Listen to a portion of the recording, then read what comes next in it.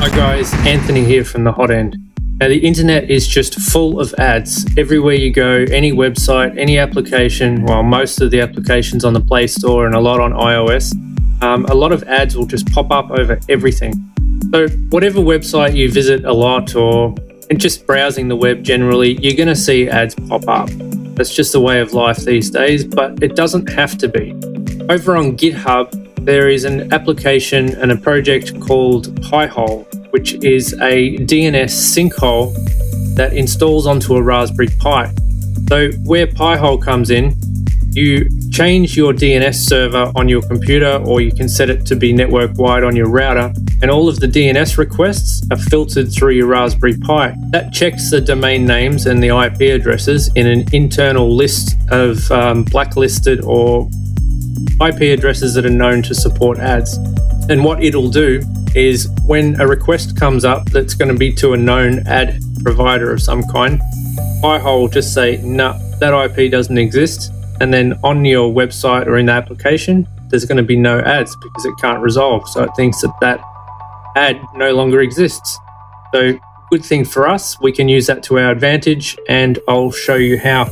Firstly, you're going to need either a Raspberry Pi, or if you actually have a Linux server, a lot of you do, you can install this in Docker.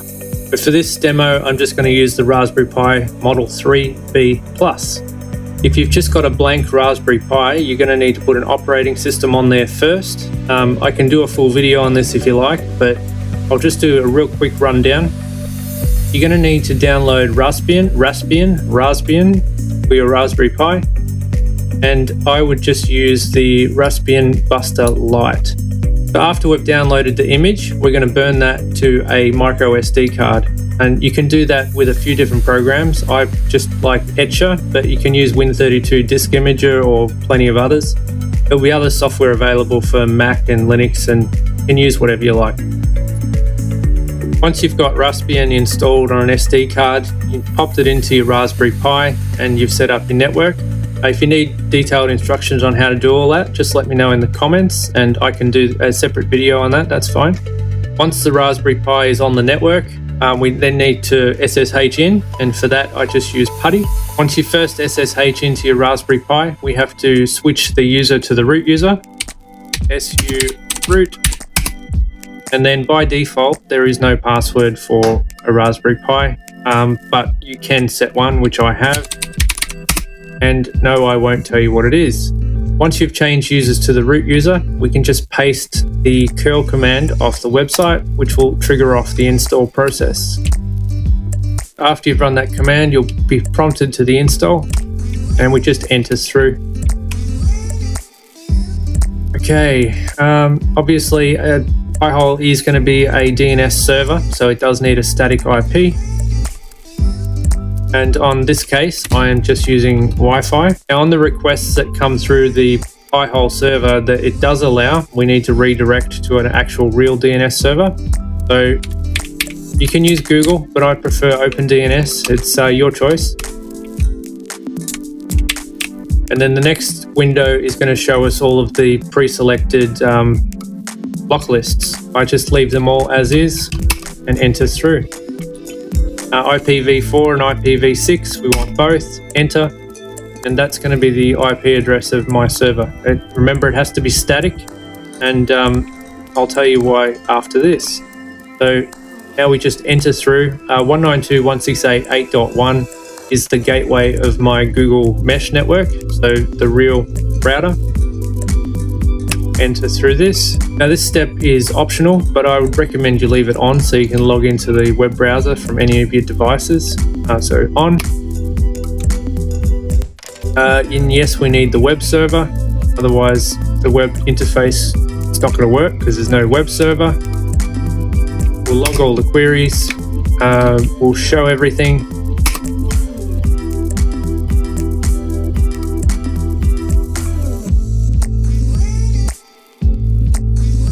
Okay, so after the GitHub repository has been cloned and the setup install is finished, we need to remember what this password is. Now it's going to tell you what the IP address is of your web interface, but you also need to know this password. Like I said, it's different for every install.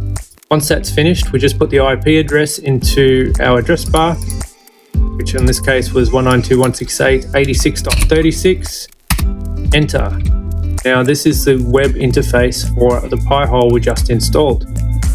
Now to log in, we just press the login button here, and there is no username, but we do need that password that we wrote down before. So I'll just copy and paste that and remember me for 7 days so I don't need it again, and log in. Alright, so we're up to 82, 83, 84 queries. They're all starting to flood in now, which is good, and it's already blocked 13 of those. So if we look into the query log, it's going to show us all of the ads that are coming in, all the websites and the queries which are coming in through the device, and it's just filtering out all of the garbage. So what's this one here? Adjust.com, bang, blocked. Microsoft, just crap. While I'm in here, I'll just try and remember how to change the password from that random one to whatever we want. But just bear with me a sec.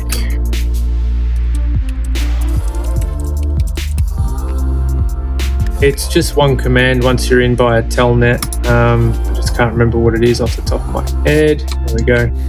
Pi-hole -a -p, and then we type in our new password.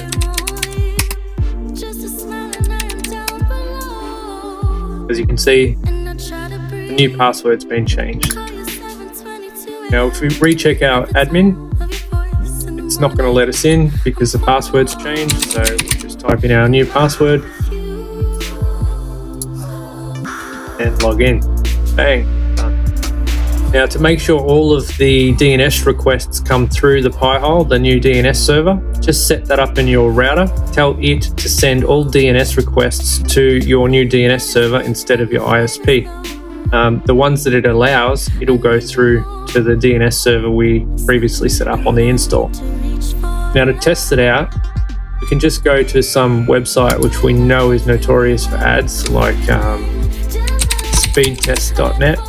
Usually just full of ads, and where the ads usually are, all over here and over here, there's just nothing. They're just not appearing. And as you'll see, most, if not all of the ads, like that looks like an ad placeholder here, that's just blank because the ad has tried to reach a DNS which we're not letting through, so it's coming back that it doesn't exist. And there's another one, it's coming up blank. So to set your DNS manually on a device instead of doing it via the router, we just go into our network settings, Wi-Fi settings, change adapter options, properties, then under TCP/IP v4, we can just put in the IP address of our Pi-hole. 86.36. It should be fairly similar in most operating systems, but like I said, I've set it at the router level, so we don't need to do that here. If you've got any questions, just let me know and I'll try and answer them best I can. I've been running this for a few weeks now and I have noticed a substantial difference. I mean, you can see here the amount of queries coming through, the kids on their iPads, it's already blocked 84. 27.1% of them are all blocked. You can also in here go to your whitelist. If you've got a website that's not loading correctly and you need it to, you can just google.com or whatever the domain is, put it in here and that will just ignore that one and let it through. Anyway, thanks for bearing with me. Any questions, let me know below. Our Patreon's there if you want to give us a hand on that. And yeah, like, subscribe, share it with your buddies. All right, thanks guys.